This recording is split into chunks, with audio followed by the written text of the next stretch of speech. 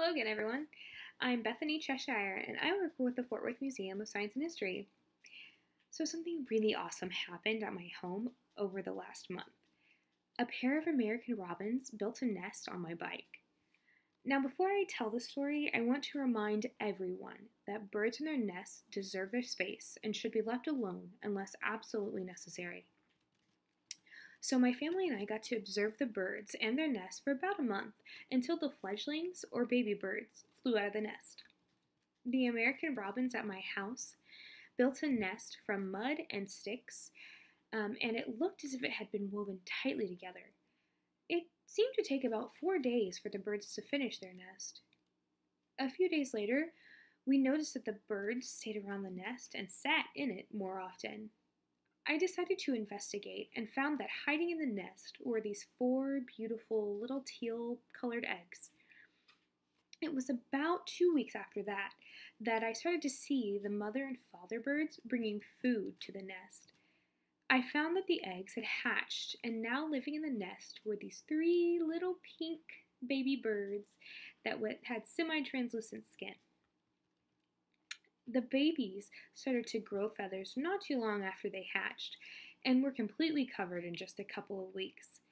They started to get more active and open their eyes, and they were able to notice their parents in the nest and would noisily beg for food. They also started practicing flapping their wings, and not long after they got all their feathers, the fledgling birds left their nest behind. After saying goodbye to the little baby birds, I was able to get a closer look at the nest.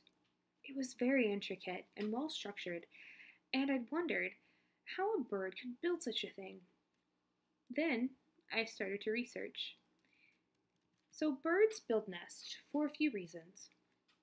To lay eggs and keep them safe and incubated, that means to keep them warm.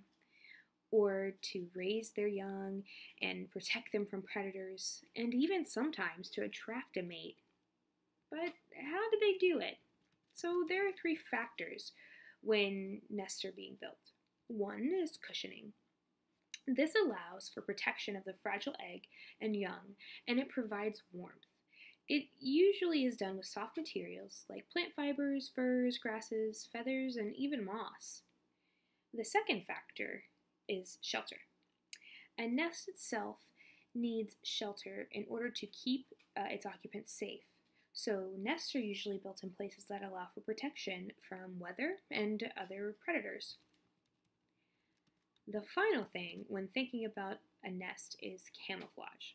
So eggs and chicks are very vulnerable, and some nests are created with materials that help hide them from predators, or they're made in locations that help hide them. But there are so many designs that birds can use.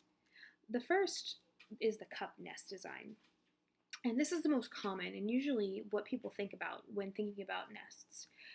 This is the kind of nest that the American robins at my house built, and other birds use this too, like hummingbirds. Some birds use a scrape design, where they make or find shallow spots in the ground and add material to keep it warm and safe, and ostriches use this kind of nest. Some birds make a burrow, like a kiwi or a burrowing owl.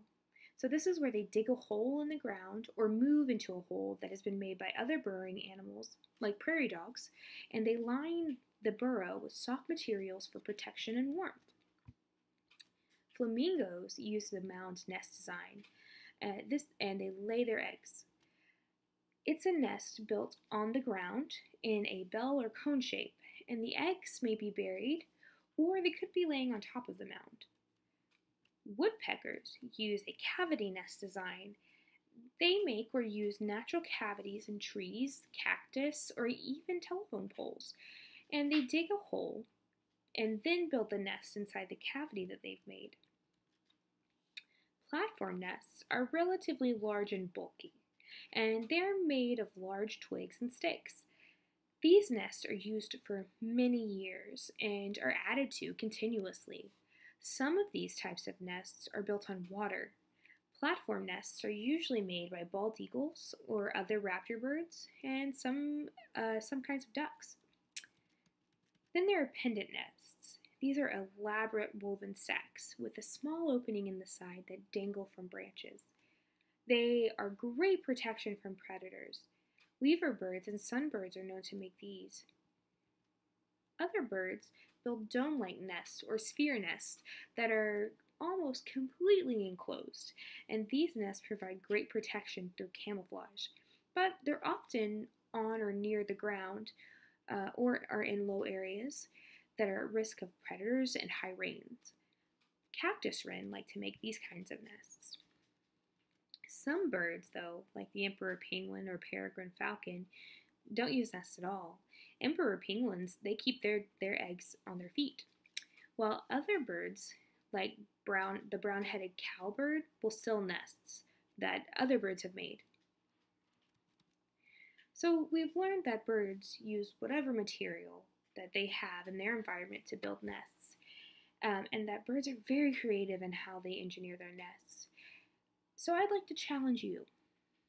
I want you to build a nest out of any material you can find in your environment, be that in your house or from your yard, and then share it with us on our Facebook page.